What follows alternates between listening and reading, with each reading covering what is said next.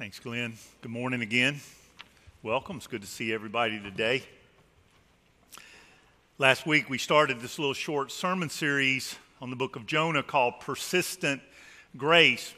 The outreach team here at Severna Park chose this book because our charter is to help the church become more and more focused on reaching those who don't know Christ, reaching into our community with the gospel and the good news of God's grace.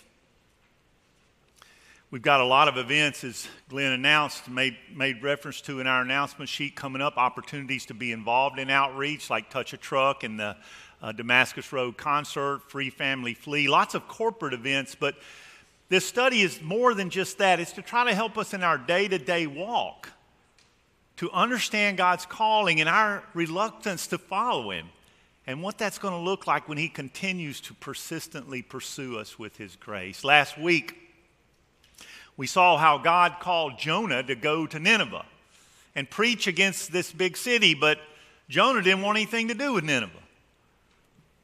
So Jonah decides he's going to hop on a ship going in the opposite direction because Jonah had a faulty understanding of God on a number of levels. This week we catch up with Jonah, having left the port of Joppa on his way to Tarshish. And we pick up our reading this morning at chapter 1 and verse 4. Then the Lord sent a great wind on the sea, and such a violent storm arose that the ship threatened to break up. All the sailors were afraid, and each cried out to his own God. And they threw the cargo in the sea to lighten the ship. But Jonah had gone below deck, where he lay down, and he fell into a deep sleep. The captain went to him and said, "How can you sleep? Get up and call on your God. Maybe He'll take notice of us and we'll not perish." Then the sailors said to each other, "Come and let us cast lots to find out who is responsible for this calamity." They cast lots, and the lot fell on Jonah. So they asked him, "Tell us, who is responsible for making all this trouble for us? What do you do? Where do you come from? What is your country? From what people are you?" He answered, "I'm a Hebrew, and I worship the Lord, the God of heaven, who made the sea and the land." This terrified them, and they asked, "What have you done?" They knew he was running away from the Lord because he'd already told them so. The sea was getting rougher and rougher. So they asked him, "What should we do to you to make the sea calm down for us?" "Pick me up and throw me into the sea," he replied, "and it will become calm. I know that it's my fault that this great storm has come upon you." Instead, the men did their best to row back to land, but they couldn't, for the sea grew even wilder than before. Then they cried to the Lord, "O Lord, please don't let us die for taking this man's life. Do not hold us accountable for killing an innocent man, for you, O Lord, have done as you pleased." Then they took Jonah and they threw him overboard, and the raging sea grew calm. At this, the men greatly feared the Lord, and they offered a sacrifice to the Lord, and they made vows to Him. The grass withers and the flowers fall, but the words of our Lord stand forever. Father in heaven, we come this morning asking you to show us something fresh about your grace through Jonah's life, something new in how persistently you pursued Jonah and how you persistently pursue us. Oh Lord, we want to be a people who are encouraged and challenged and helped to love you well and to love those around us well for Christ's sake. And we ask these things in His strong name. Amen. I know it won't come as a surprise to most of you to know that I got in a lot of trouble when I was a kid. I was a preacher's kid, meanest kid in town, they said. Share a story with you. It happened to me when I was about 13 years old. Me and two of my buddies had this great idea that one Halloween night we were going to get a bunch of eggs and we were going to go up in the bell tower of the church where my daddy pastored, and we were going to throw eggs at cars. Seemed like a great idea at the time, I'm telling you, for a 13-year-old. We got our eggs. It got dark. Me and my buddies headed up the bell tower, the stairs of that bell tower. We went up in the top of that thing. It was like on top of the world. we started throwing eggs. We hit every car that came down that street. We had a big time. We didn't have enough eggs to stay up there very long. We run out of eggs pretty quickly. We knew we had to get out of that church really quickly. So we ran back down and went out a window that I had left unlocked a few days earlier so we could come into the church and nobody'd know it. My two buddies went through that window really quick. They disappeared into the night. And I was right behind them, headed out the window, and I was thinking as I was crawling through that window, we pulled it off. We got away with it, right? Well, now me being the conscientious kid that I was at 13, I wanted to make sure that the window was shut because we didn't want people going into the church who shouldn't be in there, right? So I closed the window, turn around, get ready to run. Two policemen standing right in front of me with their flashlights shining right in my face. You ever had a situation in your life that you thought you got away with it? You pulled something off, only to have it come back and bite you. I'm pretty sure that's how Jonah felt that day as that ship sailed out of Joppa and began its journey to Tarshish. But God wasn't through with Jonah by any stretch. And he stirs up this violent storm that threatened to sink the ship. Now, the storm was God's means. His ends or his goal was and is to make himself known, to change his people, and to reach the lost. And he is intentional about it.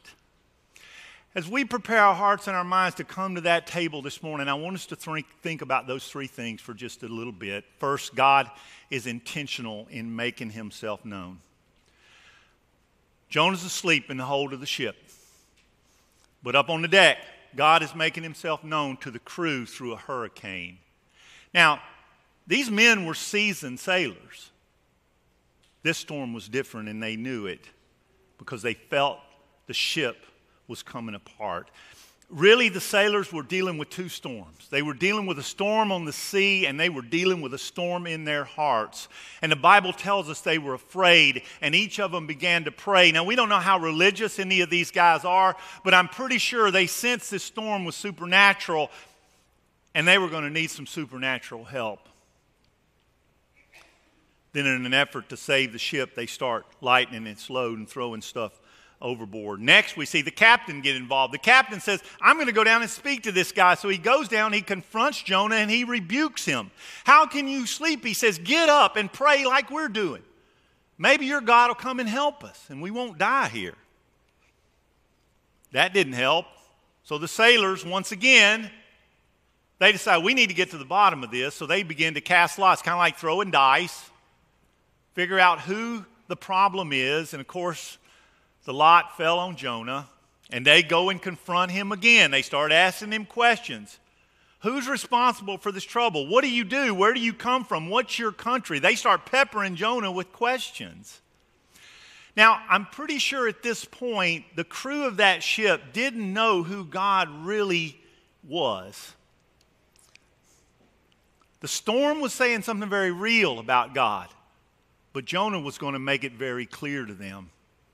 And Jonah says, I'm a Hebrew, and I worship the Lord, the God of heaven, who made the sea and the land.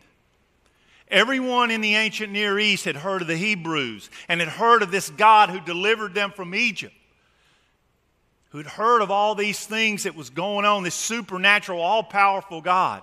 And so when Jonah acknowledges that he's a Hebrew, it's an expression that God is no distant, impersonal God as the sailors understood, but he's a relational God who's made himself known to a particular people. And Jonah adds that he worships this Lord. The word for worship here is also translated fear.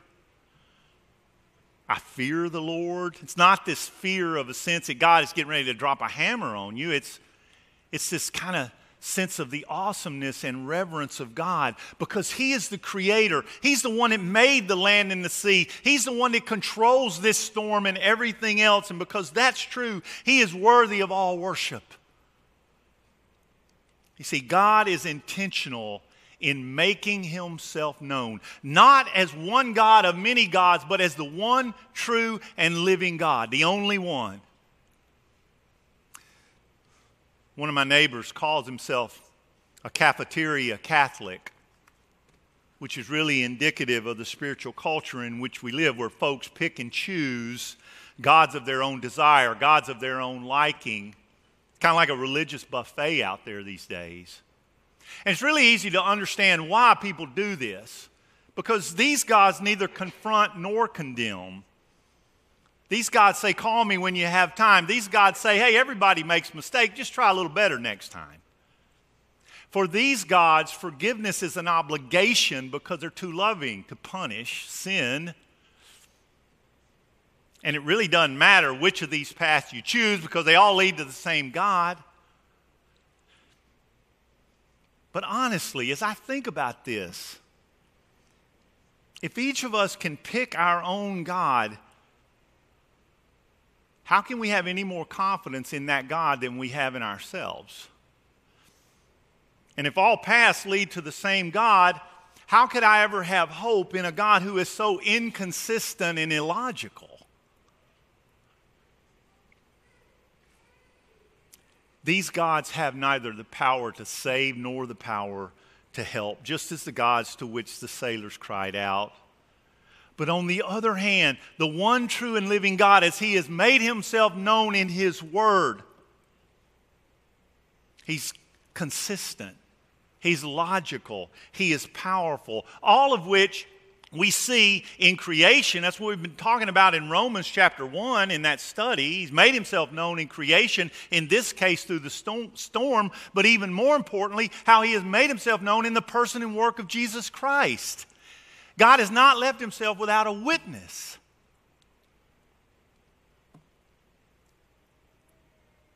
I want to ask you the most important question that you're going to ever be faced with in your life. Do you know the one true and living God as he has made himself known in his word and through his living word, his son, Jesus Christ? Do you know him?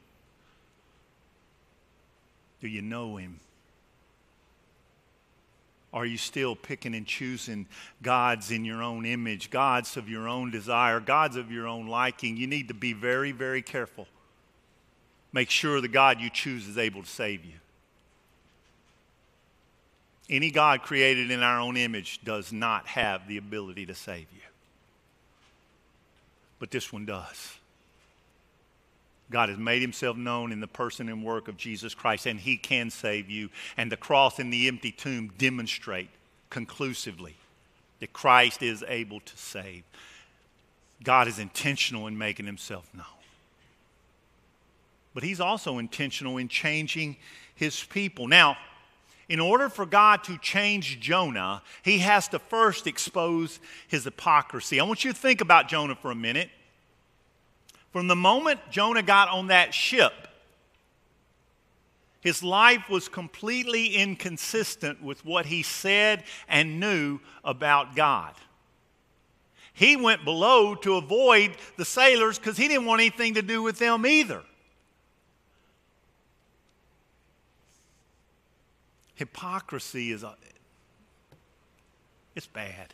It's a horrible thing when it rises up in our lives. But very often, God will use hypocrisy to expose our weaknesses and our inconsistencies and show us our constant need for repentance and faith. So the question is, how consistent are we in our Christian walk? See, in the very same way that these sailors challenged Jonah, very often God will use the world around us to challenge us to consistently live as witnesses to Christ, what he is, who he is, and what he's done for us. I'm convinced that very few people in the world would have a problem with Christianity if we love like Christ loves. Too often we don't do that, though, do we? This week I saw someone wearing a t-shirt that said this: I got nothing against God, it's his fan club I can't stand. Now, when I first saw that, I was incredibly resentful. I thought, this person doesn't have a clue about who God is or his church. Then instead of being resentful, it hit me shortly. I kind of resemble that a lot of times in my own life. If we profess to be Christians, our walk of faith must be consistent with our words of faith, or else we push folks away from Christ. Now, God's in the business of changing his people, and he's going to change Jonah. Now, we're going to see this is going to be very short-lived for Jonah, but at this point, Jonah gets something, and we see it in verse 12. I know that it's my fault that this storm has come upon you. Jonah confesses that he is the problem. You see, humility is the first change that God is always after in his people, and he is intentional about getting it. He'll often use the storms in our lives until we too acknowledge, I'm the problem. Not someone else, not something else, it's me. And you know what? Humility always gets God's attention. But God's intentional about changing us in another way as well, that our humility leads us to faith. Jonah has faith that God will show mercy and he will stop the storm, which is exactly what he does as soon as he gets tossed overboard. Now, while Jonah, I believe, was sincere in humbling himself and expressing his faith here, he still had to suffer the consequences of his sin. We're going to see this next week when Glenn Pack takes up the next passage in Jonah, that God had to teach Jonah through his own personal experience that the wages of sin really is death, and there's absolutely nothing Jonah can do about it. Then and only then would Jonah really be able to grasp and understand God's grace. You see, humility leading to faith is the place we have to start, but that's not the end. We end looking for God to do something for us that we can't do for ourselves. That's the gospel in a nutshell, and that's exactly why Christ had to come and why Jesus had to die for us. You see, it's an act of faith to accept God's interpretation of our lives, that we're sinners and he has every right to judge us. It is an act of faith to humble ourselves and submit to his holiness and to his justice. But it is the fruit of faith. It is the fruit of that faith that sees and believes and receives God's grace in the Lord Jesus Christ, who came to do for us what we couldn't do for ourselves. And because that's true, Christ is our only hope. He is our only hope.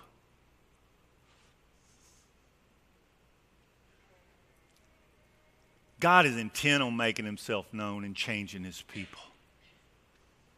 But last, he's intent on reaching the lost. Now, we don't know much about the sailors, but they seem like decent men. I mean, no question they wanted to save their own skin, but they didn't want to kill Jonah to do it. I mean, the Bible says they tried their best to row the ship back to the land, but it wasn't going to work. They just didn't want to kill Jonah. Now, I want you to contrast that with Jonah's actions. You see, for him, the sailors were like the Ninevites, people he didn't want anything to do with. But instead of looking down on them, Jonah should have felt a common bond with them. They were all flesh and blood. They were all perishing, and they all needed rescue. You see, these men for whom Jonah seemed to care so little were showing a genuine measure of care for him, and in that they were a whole lot closer to God's character and his heart than Jonah was. What's really ironic here is Jonah was running from God because he didn't want to carry God's message to the lost. So God puts Jonah on a ship full of lost people. The very thing Jonah was trying to avoid in Nineveh was happening right before his eyes. But now the sailors have a dilemma. Jonah's God is awesome, and he is powerful, the likes of which these guys have never seen. And if he causes a hurricane to get the attention of one of his wayward children, oh my, he's someone to be reckoned with. And so they have no other hope. And so with great fear and reservation, they begin to pray. They ask the Lord to don't hold them accountable for taking an innocent man's life.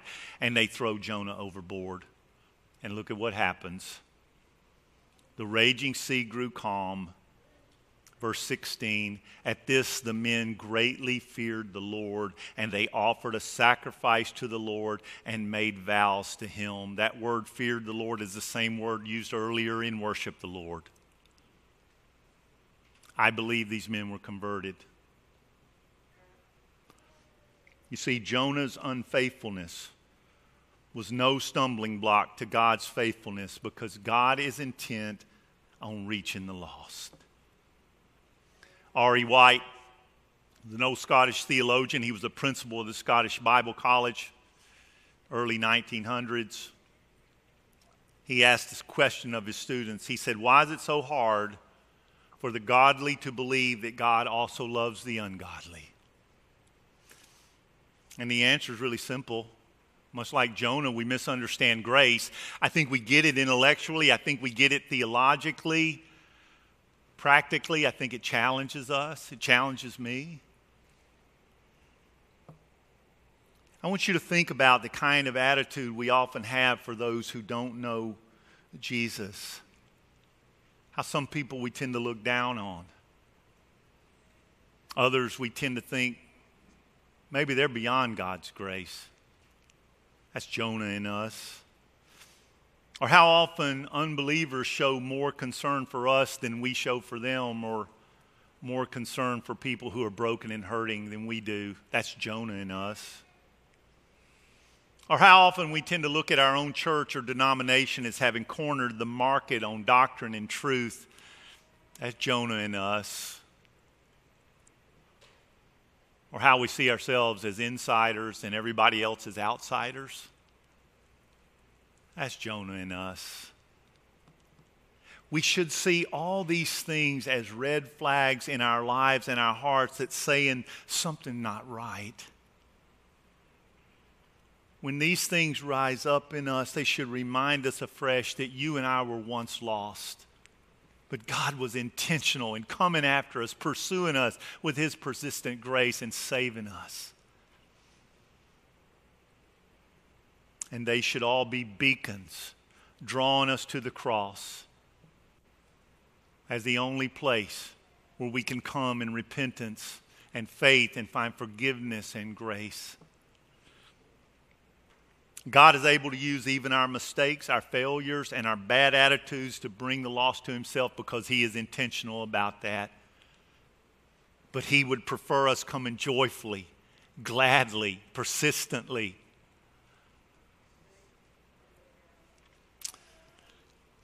Those two policemen threw me up against the wall of the church that night. And they didn't take into account I was only 13. I was a big kid for 13. They started peppering me with questions. What's your name, boy? Who's your mom and dad? Where do you live? What are you doing here? Are you the one that's been throwing eggs? Who was with you? Well, given the fact I had dropped an egg on my shoe, and it was pretty much busted there, I had to confess. They threw me in the back of the squad car, and the two of them stood out there and talked for what seemed like days. I'm thinking they're getting ready to take me downtown. I'm going to go to the jail. That's what's going to happen. Finally, they got in the car, and we started driving. I'm back there crying. I'm back there whining. I'm back there thinking, what am I going to tell my daddy? He's going to kill me. Instead of going to the police station, they drove up my street. Now, we lived in a little town. Everybody knew everybody else in this town. They knew my daddy. They drove me home up my driveway with the blue lights on in the car. Marched me out of the car up to the front door, knocked on the door, told my mom and daddy what had happened. And y'all, the storm just started blowing. I mean, the storm got really bad at that point. I didn't rat on my friends. I took the whole thing myself. It became a hurricane in my life. Now, the police let me off with a warning, but not without serious consequences.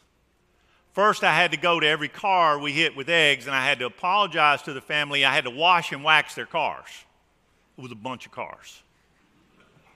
Then I had to go clean about 2 dozen worth of busted eggs off the street in front of the church, which was really hard. It was a really embarrassing time. It was a really hard time. I was grounded for like a year. Hard as it was, though, God used that event to humble me and teach me something about mercy and about thanksgiving. And sadly, he'd have to teach me the same lesson again and again and again all through my young life until I finally got it. And he finally changed my heart. God doesn't waste anything, y'all. Not a storm that comes through your life does God waste, even if you bring it in yourself. God has blessed us for one reason, that in humility and faith we would love him and love those around us. And every one of his people play a crucial but distinctive role in this. Nothing else, y'all, is going to bring God glory, nor will it satisfy us. And God is committed to both of those things. But to do that, he's intentional in making himself known, changing his people, and reaching the lost. And that intentionality is a key part of his persistent grace. Here's your assignment, my assignment this week. What kind of storm are you facing in your life today that has God's intentional hand in the midst of it? Maybe a little storm, maybe a big storm. It may be through a relationship or an illness. It may be through some loss of someone or something. It may be a problem in your job. It may be because we're aging or some other struggle.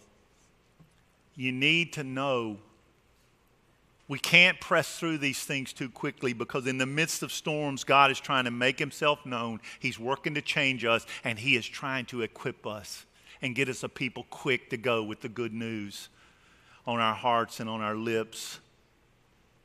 As we come to the table this morning, and then as we leave to go out into the world, let's ask him to make himself clear. What are you doing, Lord, in these things?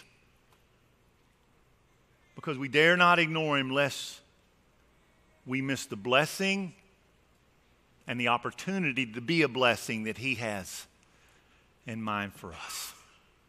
Let's pray together.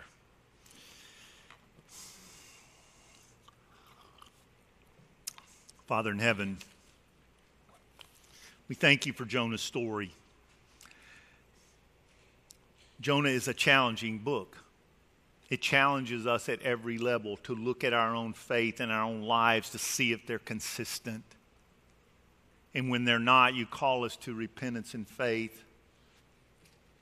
Oh Lord, we often don't get it any better than Jonah does, but we praise you and we thank you that you are persistent in your grace and you are intentional in the things you're doing, making yourself known, changing us, and reaching the lost.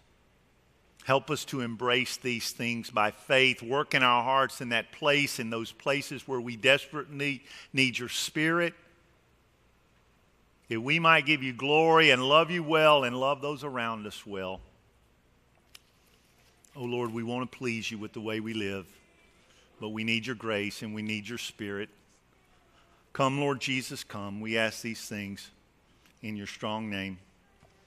Amen.